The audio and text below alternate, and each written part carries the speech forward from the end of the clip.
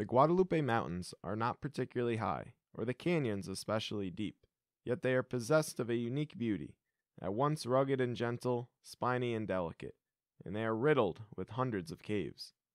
It's become harder and rarer to find new areas, which is the constant quest of many cavers. This has resulted in a progressive shift away from a focus on low, crawly horizontal leads and towards a new emphasis on vertical leads. The year is 1983.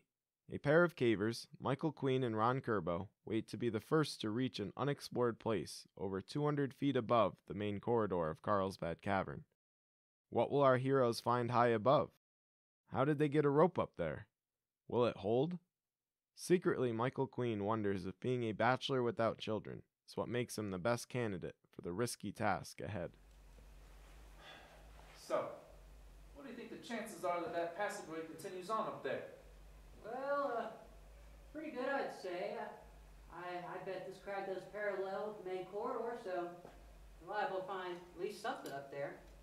Just think, this could be the rest of the main corridor. Yeah, it could be, and if we see it, we got you to thank.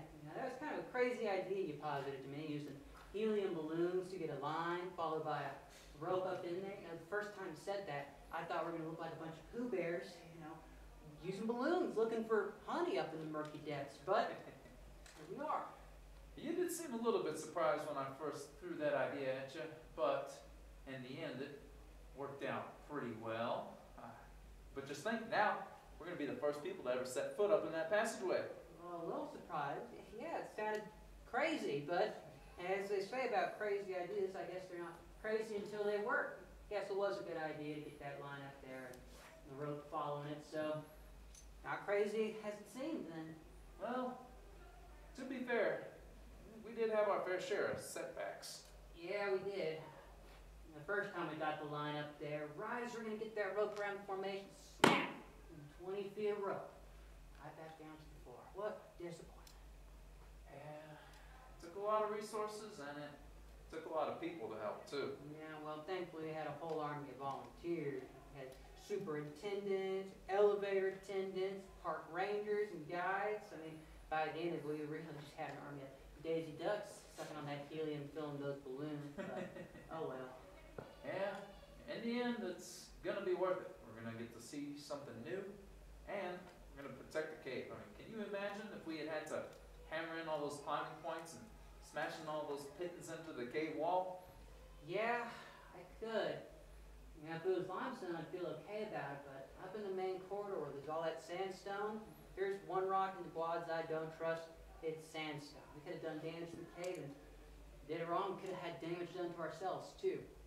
Well, I promise, you're gonna be alright. I've spent plenty of nights in the last couple of years on my back, looking up there with binoculars, shining up spotlights, to make sure there wasn't any fractures, there wasn't too much sandstone. You're gonna be good. Well, that's good. You done your part, then. I guess I have to do mine now and climb up this rope. But you can do one more part for me as I do my part. Make sure everything's, cinched in, right? Look at this is looking good. Let's take a look. Those done here. Yeah, you're all nice and sitting back too. Good. No? Looks good. All right. I guess I'll go give this thing a shot. Let me get this thing on here real quick. You're gonna be alright. We tested this line plenty, and none of those folks who are exactly lightweights.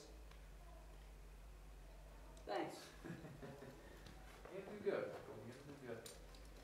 Just have your descending rack handy, just in case. I'll have to keep this handy, right? All right.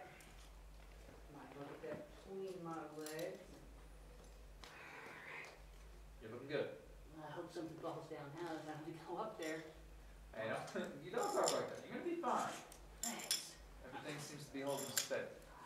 See you later, Ron. See you later, Michael.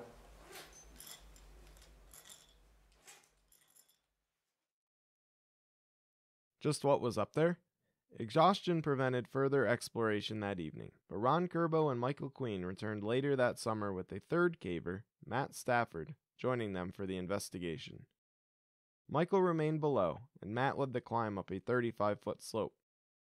Despite their hopes, the newly discovered balloon ballroom was not much larger than could be seen from below. They collected the balloon scraps and pulled down their ropes. All that remains from their adventure is a scrap of paper and a film canister bearing 3 names.